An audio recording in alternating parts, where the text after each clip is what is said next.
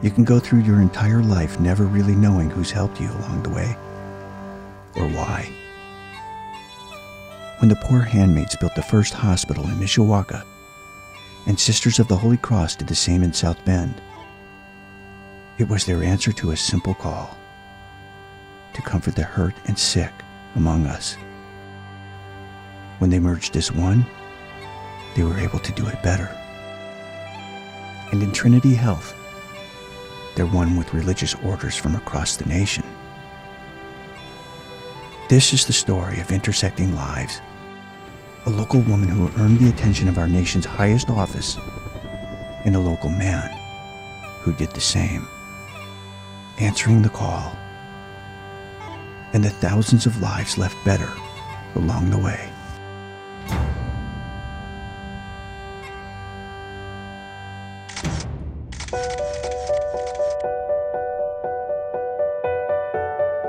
Maura grew up on an Illinois farm during the Depression.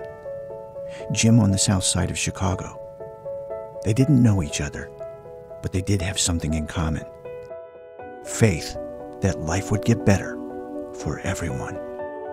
And the idea that everyone plays a vital role in life. About the time Jim went off to play basketball and baseball for Notre Dame,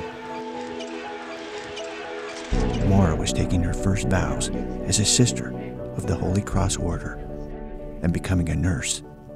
She'd spend the next several decades caring for men, women, and children in this community who needed it most, bending, even breaking a rule or two along the way if it was the only way to help someone.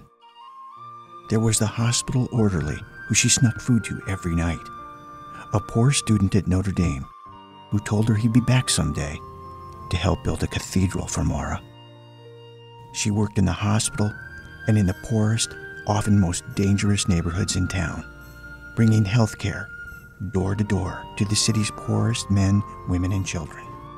The poverty and the health conditions she witnessed haunted her. I was on the St. Joe board, and Sister Maura talked about her vision for a clinic that would serve the community of those who had nowhere else to turn.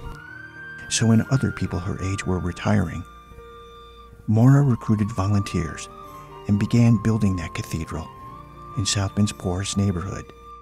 One of the questions was, well, where are you going to get the money, sister? And she said, well, from you guys. And I don't know that anyone has ever had the guts to tell Sister Maura no, but I wasn't going to be the first. A modest health clinic in a derelict old garage. The poor Notre Dame student from so many years before, he showed up like so many others and gave her a big check to help get it all going.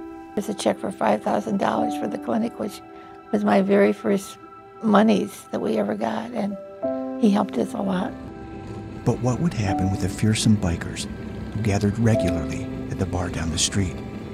The once forgotten part of town now had something worth protecting, and the bikers would take good care of Maura and her volunteers. Well, they kind of put her under their wing. They had a real sixth sense, so they knew what was happening over in our clinic without even actually coming over all of the time. And Sister and Sonny, who was the head of the Naptown Riders at the time, were very good. They'd go out for lunch together, and they really had our back. As for Jim Gibbons, when he finished Notre Dame, he'd become a coach at his old high school on the south side of Chicago. Squeaking by on $4,000 a year, that's when Moose Krause called and told him, "We've got 2 coaching jobs open at Notre Dame, and we want you for both." And on arrival, he found out his salary was less than what he'd made on the south side of Chicago. How could he say no? Notre Dame really is a force for good in the world. For the next 43 and a half years, Jim Gibbons gave everything he had to Our Lady of the Lake. For 37 of those years, as Director of Protocol and Special Events. Don't even think, just do what Jim says, because Jim knows what to do, and he was never wrong.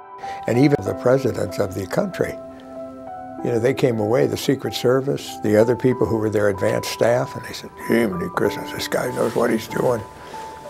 He was that good. It was such a natural for him, he earned the nickname Mr. Manners. And even the White House asked him to come and work for them. But nothing could tear him away from Our Lady of the Lake. When a person feels that another person genuinely cares about them, something magical happens. Jim spread magic everywhere. When he retired, after 43 and a half years, the first thing Jim did was make 43,000 phone calls to discharged hospital patients and their families just to see how they were doing. Solely as a volunteer at St. Joseph Regional Health System. The hospital called it research. Jim, he just called it the right thing to do. As an active member of the Hospital Foundation Board of Directors, Jim Gibbons knew every single employee and every patient by name. He'd visit and pray with patients, with families, and in the hallways with staff, and proved along the way that everyone really does play a vital role in life.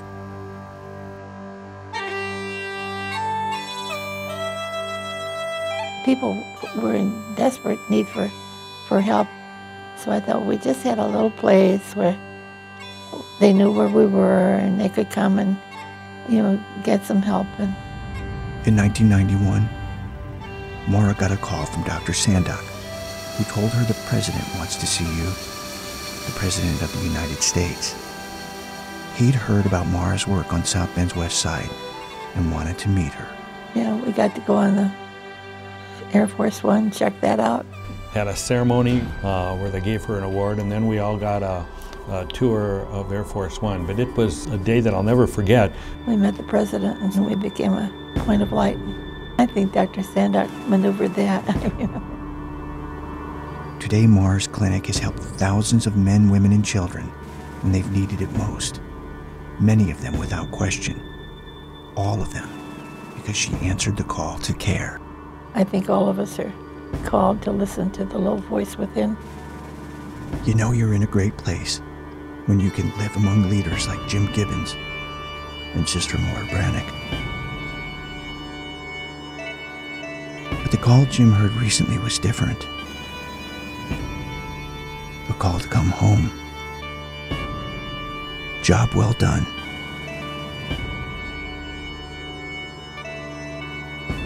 You can go through your entire life never really knowing who's helped you along the way or why. But if the fate of humanity depends upon the triumph of good people, it's the men and women who are willing to hear a call to care who will save us from ourselves and inspire others like them to change the world. God bless you, Jim. And God bless you, Sister Maura, for hearing and living the call to care.